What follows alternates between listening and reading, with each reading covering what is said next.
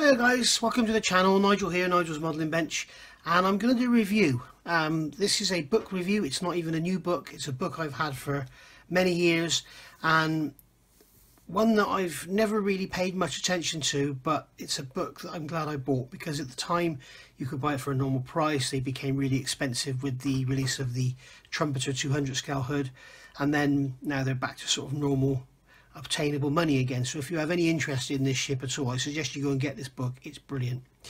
Why am I doing this? The reason I'm doing it, if you follow a guy, or if you haven't seen him, go take a look. There is a guy on YouTube called Aussie Trekkie is his name, and as you can tell from his name, he's Australian and he's a Star Trek fan, and he's done some work with Enterprises and stuff, but he mainly builds model ships. Now, a lot of people, I've seen people poke fun about his techniques and the way he works and everything, but what he actually achieves with the tools he's got, I find quite remarkable. Go take a look at the channel. What he actually does, he actually turns the camera on, spends like an hour doing modelling, and then turns the camera off. There's none of this on off or sort of, right, now I'm going to put this together, there you go, there's the finished model.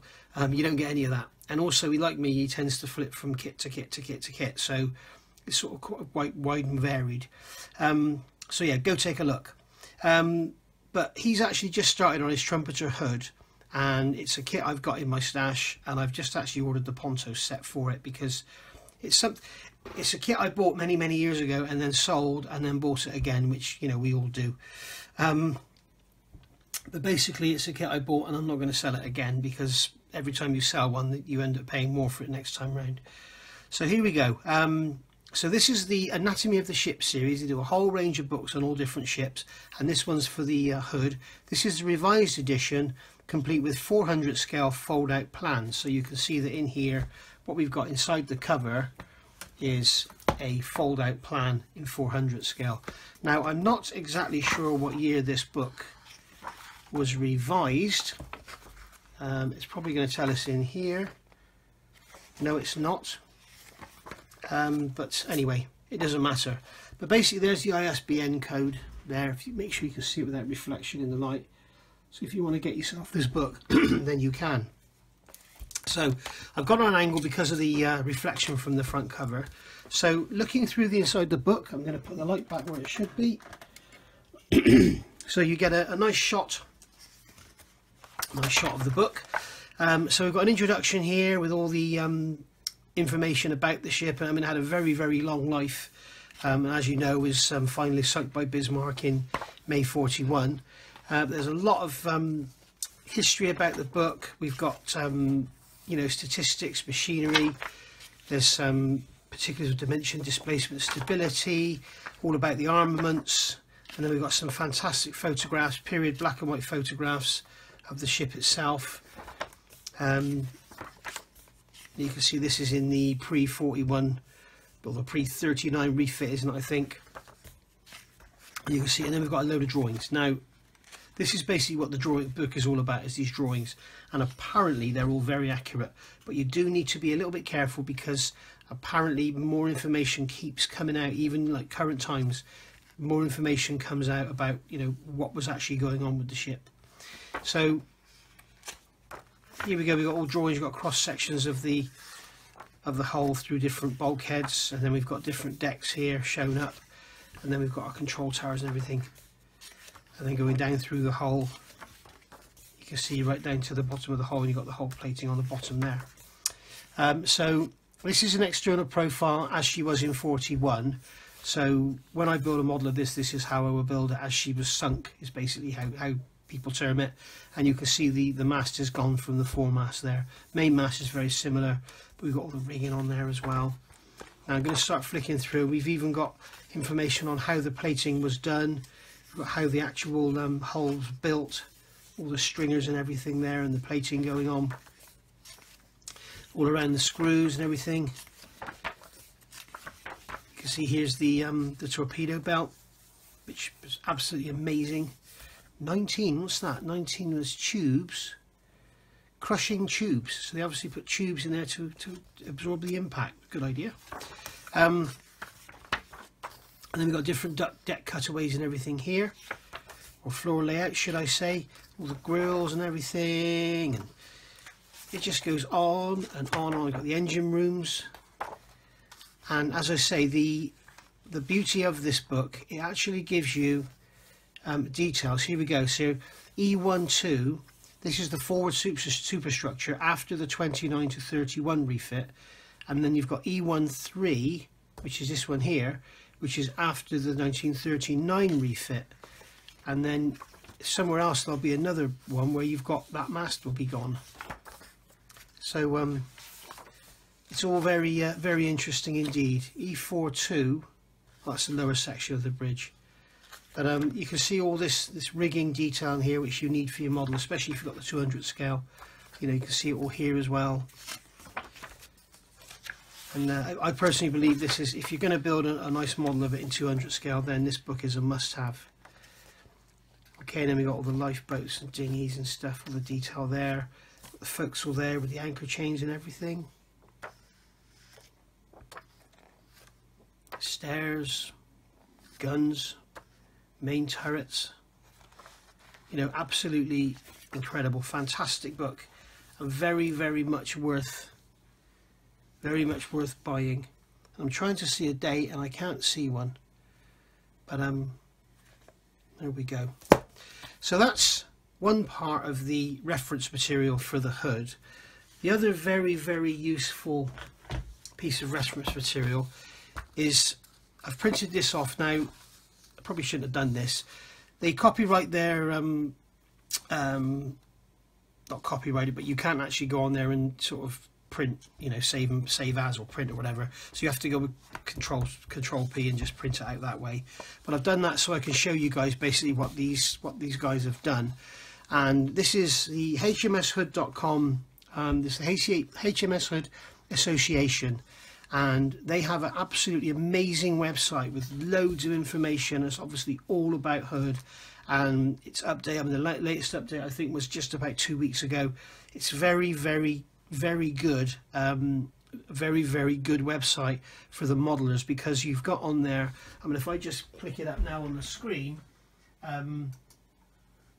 we've got a list of all the kits, and there's 1, 2, 3, 4, 5, 6, 7, 8, 9, 10, 11, 12, 13, 14, 15, 16, so that's 32. There's about 50 kits listed on their website, and of those 50, I would say 42, 45 of them have reviews. And this is just, to give you an idea how good this website is, this is just covering the 200 scale kit, and you can see there's 14 pages here, which is all information on corrections and everything. It's not just, oh, this is wrong and that's in the wrong place. It's, this is wrong, this is why, this is how it was in 1939, but in 1941 it was like this. So if you're building your model in 1941, you want to do this, and this is how you do it. It's absolutely incredible, really, really worth a look. But if I just quickly flick through this, they're talking about the background with Trumpeter and them. Now apparently they worked with Trumpeter on this kit, but they also worked with Trumpeter in 1935. Sorry, 1935 on the 350th scale. Sorry, I thought I heard the door go then. So on the 350th scale, and it talks all about it in there. So they've got all the kit packaging here. We talk about the price of it, which obviously now is out of date. Overall impression, and then you've got corrections and suggestions for improvements. You've got the hull plating, which is quite heavy around the bow, and then you've got the hawse pipes and anchors. Their shapes are incorrect. You've got the portholes around the hull. They're sort of mispositioned in many places, so if you want to correct that, you can. They talk about the fairings around a degaussing cable. The actual degaussing cabling itself is very, very simple on the kit. You've got this anchor hole here, which is covered over mesh, and then you've got all the different bits and pieces about the decks. You've got splinter shields, and if anyone could tell me, I cannot find out what this means. What is up? Can somebody please tell me what is up? Because I've seen all boat deck up splinter shields. I've seen boxes that look like smoke generators or smoke launchers, and they're called up. What is up, please? Can somebody tell me? And then also we got some more corrections here with the splinter shields. We got the number 4 splinter shield bulwark there. Corrections to the turrets. And then we've got gunhouse platforms. We've got B turret up here. It's going to be cut. There's some cutting to do on there. And I mean, really, you could make a really have fun modifying this kit without buying aftermarket sets, because basically it's all just, you know, I mean, here we're cutting out. If you watch Aussie Trekkie's channel, you'll see he's just done these, and this is just removing the walls from the gun mounts, whereas in the real life it was hollow. Trumpeter have moulded it in one. And really, to see this clearly, you need to go to the website and look at this, and then you can click on that and expand it, and they've got all the notes, and they're showing you where to cut, why to cut. And here we've got the red and the green. The red definitely needs to be cut out. The green is a strong possibility. You know, then they've got images here of other bits and pieces need to be changed. Sprintle proof shelters, and then we've got more deck changes there, more deck changes here, and then we're modifying the bridge, compass platform, torpedo control position, air defense positions, foremast starfish platform, control top, and midships aft structures, motorboat workshop. You know, there's problems with that. The main mast, and then, you know, here you've got all the top splinter, and then we've got the central area, anti-pom-pom bandstand. Another thing you learn from this as well, which I think is fantastic, is the British, instead of having like A, B, C, D, E guns and everything, they actually gave them names. I've learned from this that apparently the forward guns had no shields on them, and they were given names like Patrick and Simon or whatever. You know, it's amazing. And the other one I've learned from this, I never knew, you've got, with Bismarck, you've got A, B, C, D for the main turrets. What is it? Anton, I can't remember them now. But basically this is A, B, X, Y. So interesting. And then they're giving you here general detailing considerations, and then here you've got your resource and references, which I really like this. They're telling you which ones to use and which ones to avoid. There are so many people out there, so many people out reviewing on YouTube and everywhere in books and magazines that say, hey, this great book, look at it, it's fantastic. This one says, yeah, brilliant. Obviously they're starting off with their own website, and then there's On the Slipway, which is another website. Anatomy of the ship, excellent source of detailed drawings. Please note, however, that the 1941 plan of Hood is not entirely accurate. You see what I mean? They're absolutely brilliant. This only because at the time the book was originally created, certain features of Hood were not known or confirmed. Everything else is excellent. And then you've got books coming down here, and then you finish off, excellent source of photos, but do not rely upon the colour drawing as it's very out of date and coloured incorrectly. And there's, you know, lots and lots of stuff, and then you've got references to avoid. They're actually, you know, giving you books to avoid. I'm not going to mention any, but there's a couple there they're talking about. So okay, there's an edit there because my camera got full. So anyway, after they've talked about the books not to get, they're talking about aftermarket parts. Now basically they're talking aftermarket parts for this kit. So, you know, go to the website, have a look at all the other kits. If you're not interested in this one, if you've got a 350th from White Ensign, or if you've got a 350th kit from Trumpeter or the 600 Airfix, have a look on there, and they'll cover it on there. This is basically covering the 200 scale Trumpeter. So you've got KA models, and then I go now Micromaster, Model Monkey and Pontos. I'm going to concentrate on the two I know about. Now KA models, I actually have their set for the 200 scale Arizona, and it's compared to the Pontos set I have for the Bismarck, there's not a patch on it. Saying that, it's about half the price. So, you know, you pay your money, you take your choice. But Pontos model, like they say, this is the set to buy in bold letters. I mean, Pontos is just incredible stuff. The only downside to the Pontos set is, and it's these aftermarket manufacturers have to make these decisions, and they must be tough to do at times. Do you make an aftermarket set that completely corrects everything, or do you make an aftermarket set that fits the model?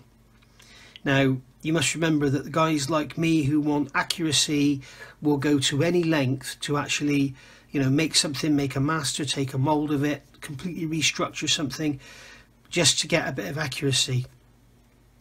Other people don't want to do that. Other people just want to build the model out of the box. But some people want to build the model out of the box, add a detail set without doing too much modification. The downside to the Pontos set is they have made it fit the funnels. And the downside to that is Trumpeter have made the rear funnel smaller than the foremost funnel, which isn't correct. They should both be the same size.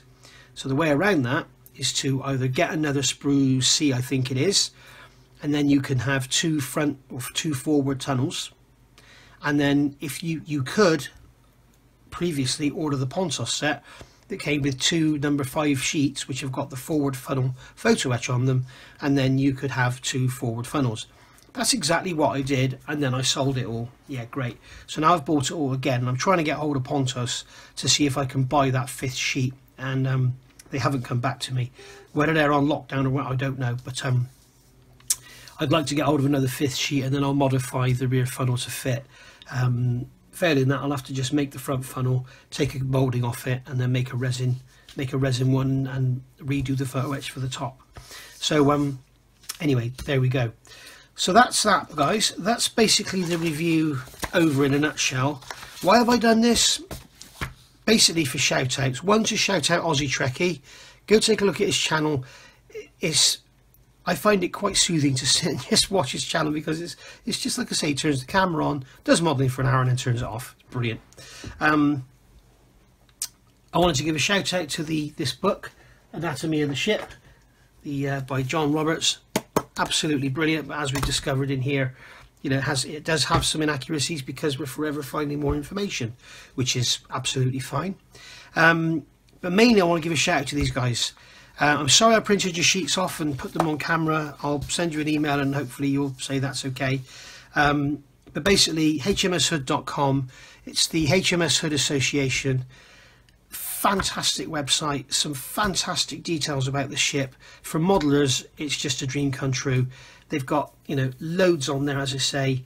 All the kits are covered, the detail sets and everything, and it's just really, really good. There's one kit they haven't got covered, which I've got and I'm going to review in a minute, and then I'll send them the review to look at, and if they want to, they can include it on their website. So big shout out to these guys. Go take a look at the website, hmshood.com. And then if you go across the top, you can see over here, excuse me, this is like the sheet, and here you've got Hood Today. If you move your cursor over that, it comes down, and at the bottom of that you've got models, and then here you've got a list of all the kits that they review and everything. So go take a look, and it's worth looking at everything else as well. Absolutely brilliant, really, really good up-to-date information by some proper enthusiasts. So yeah, go take a look. Thanks for looking, guys, and I'll see you all soon with a kit review. Bye for now.